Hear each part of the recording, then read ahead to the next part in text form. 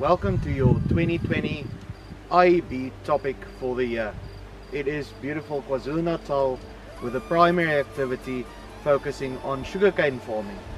I'm here in Pongola, where we have one of the 14 sugar mills that produce sugar for South Africa's market and for the export market. With an area of approximately 92,000 square kilometers, KwaZulu-Natal definitely is one of our beautiful subtropical climates in South Africa. South Africa as a sugar producer rates in one of the top 15 countries in the world out of 120. As a primary activity here in KwaZulu-Natal, sugarcane planting from stems to fully grown mature plants can take 12 to 16 months. Using a variety of different irrigation techniques, namely here on this farm in Pongola, using drip irrigation in the top upper part where there's steeper inclines, and normal sprinkler irrigation at the bottom parts of the farm. Sugarcane definitely is a commodity that is of high priority in the South African market, and it's mainly farmed within the Eastern Cape, Mpumalanga, and here in KwaZulu-Natal. Now, let's take a look at the most prominent primary activity in KwaZulu-Natal, namely sugarcane farming. Let's take a look at some of the interesting facts and statistics with regards to this primary activity.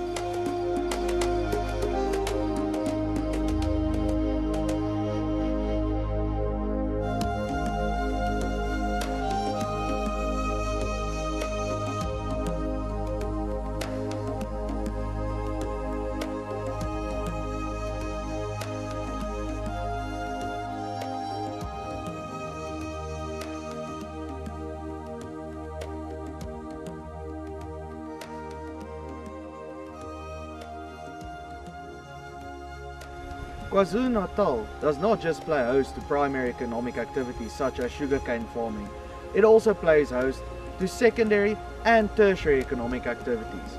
Secondary economic activities like the manufacturing of chrome chemicals in Newcastle.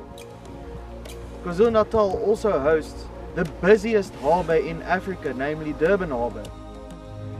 You can see behind me part of the 21,000 kilometers of rail that make up South Africa's railway network.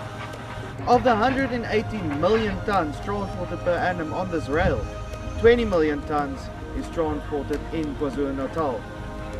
The rail network, as well as KwaZulu-Natal's harbours, play a vital role in the secondary economic sectors of manufacturing.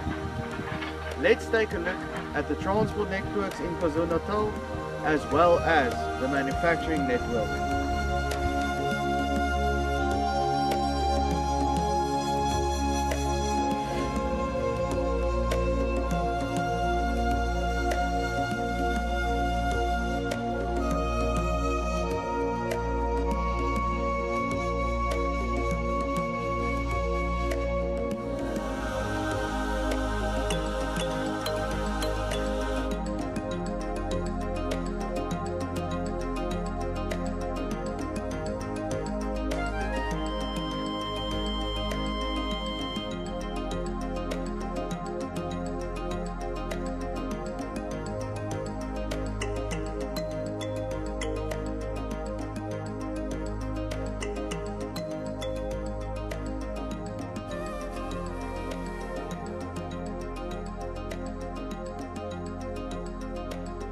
This beautiful province of KwaZulu-Natal borders Swaziland, which we can see there in the distance. It hosts a population of almost 11 million people and has a 78% Zulu-speaking population and just 13% English. We can clearly see where it gets its name from. The tourism industry has played a major role in the development of KwaZulu-Natal. Welcome to one of the many nature reserves we found within KwaZulu-Natal. We are currently in the Pongola Game Reserve, which was proclaimed by Paul Creer to be a conservation area back in 1894. Natal is rich in tourism capacity, and we can see this through all the tourism activities that are hosted within Natal. Let's take a look at a few of them.